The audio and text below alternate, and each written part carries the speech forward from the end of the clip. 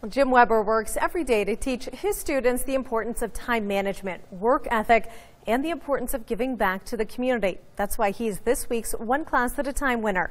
First Interstate Bank and KXLH recently surprised Weber's class at Capitol High School with a $250 check. Capitol High student's mother submitted Weber for the grant after her son broke several milling bits working on a senior project.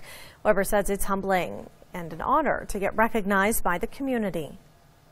Oh, it's great, especially for a parent to recognize that we go through a lot of supplies out here. It's not cheap to run this type of program, so I'm grateful for the money to help repurchase some of these bits that get broke. Weber added that machine bits are the biggest expense for the school's machine shop program. Early